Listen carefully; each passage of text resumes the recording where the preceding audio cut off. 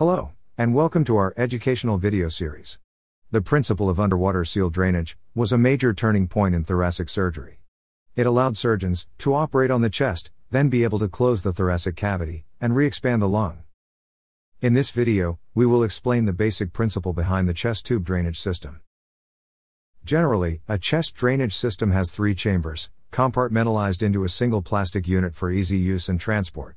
Manufactured by different companies, it duplicates the old 3 glass bottles, or chambers, placed in series. The 3 chambers chest drainage system consists of a first bottle, that serves as a collection chamber, a second bottle, that serves as a water seal chamber, and a third bottle, that serves as suction limiter chamber. Positive pressure, gravity and suction are the 3 basic principles used in the closed chest drainage system. The drainage system must always be kept lower than the patient's chest.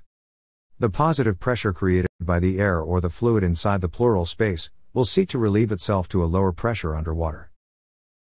If suction is needed and added, the air or the fluid will be drained more rapidly. For many years, most chest drainages involve the use of only one bottle water seal system. It comes with an airtight cap and 2 vent tubes. One vent tube connects to the patient's chest tube. It is submerged 2 to 5 centimeters under sterile water, and allows some room from the bottom of the bottle so the air can escape. This provides a one-way valve that prevents a backflow of air into the pleural cavity. This tube needs to be deep enough so that it will remain submerged as water evaporates over time. The second vent tube is shorter, above water level, and is open to atmosphere. As air or fluid from the pleural cavity enters the collection bottle, the air is vented out and the fluid level rises within the bottle. The drawback of this system is, as the fluid continues to accumulate, it causes increased resistance to drainage. A higher positive pressure would be needed to generate more flow of air or fluid.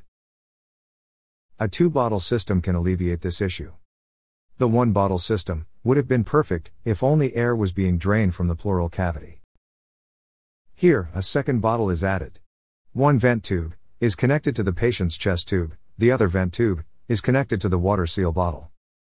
With this system now, one can monitor the amount and the type of chest drainage, and does not have to vigil the water level in the water seal bottle. Occasionally, more negative pressure is needed to forcefully remove more air or fluid and help re-expand the lung. However, this negative pressure will need to be controlled to prevent damage to the lung, therefore, the third bottle. 2 centimeters turned out to be a depth that allowed for some evaporation without adding too much resistance.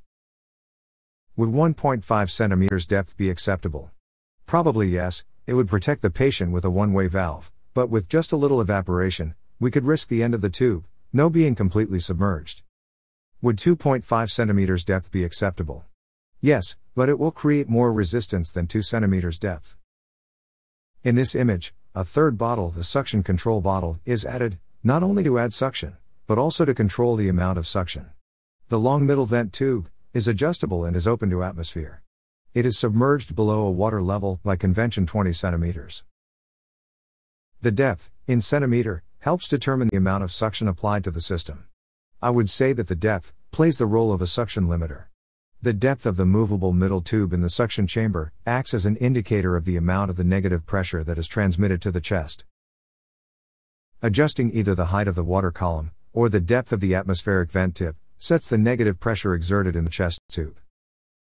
When the wall vacuum system is turned on, the pressure in the third bottle is reduced, and air is sucked in from the atmosphere to the bottom of the chamber where it bubbles up.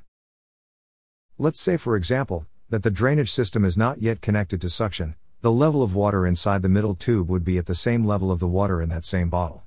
Now, with that same middle vent submerged to a depth of 20 centimeters under the water, let's apply -20 of suction. The water level inside the tube will go down by 20 centimeters with no visible bubble yet. Applying suction slightly higher than -20 will cause bubbling, and that is what is conventionally accepted in current practice. During system operation, if you need to increase or decrease the amount of suction applied to the drainage system, adjust the height of the water of the middle vent tube accordingly, by either adding or removing water, then apply suction, until gentle bubbling is seen, and that indicates that the suction is being regulated to the height of the water column. An in vitro study showed that if high flow is utilized, the pleural drainage system might exert excessive, and potentially dangerous high negative pressure. To our knowledge, there is no study that supports an optimal level of negative pressure to drain the pleural cavity. The -20 of negative pressure has been the traditional pressure used. It was suggested that the idea evolved from the original bottle size and setup. It was the preferred amount of suction used back in the 1970s by thoracic surgeons. With a dry suction water sealed drain that was subsequently developed, one can deliver the desired suction, -10, up to -40, by simply adjusting a dial, and turning up the suction until the small orange bellows appears in the indicator window. With this system, there is no continuous bubbling, and the system is much quieter. Whether you are using the dry or the wet system, always start by setting the desired suction, then turning up the wall suction, until the system indicates that you reach that pressure, which means gentle bubbling or inflated bellows. In summary, underwater sealed drains are routinely inserted to drain the pleural space and allow expansion of the lungs, and restoration of negative pressure in the thoracic cavity. Understanding the principle of the 3-bottle pleural drainage system is important to ensure proper chest tube management. This concludes our video. Thank you very much for your attention. Please visit our YouTube channel for more educational videos. And for any comment or suggestion, please don't hesitate to leave us a message below. Goodbye.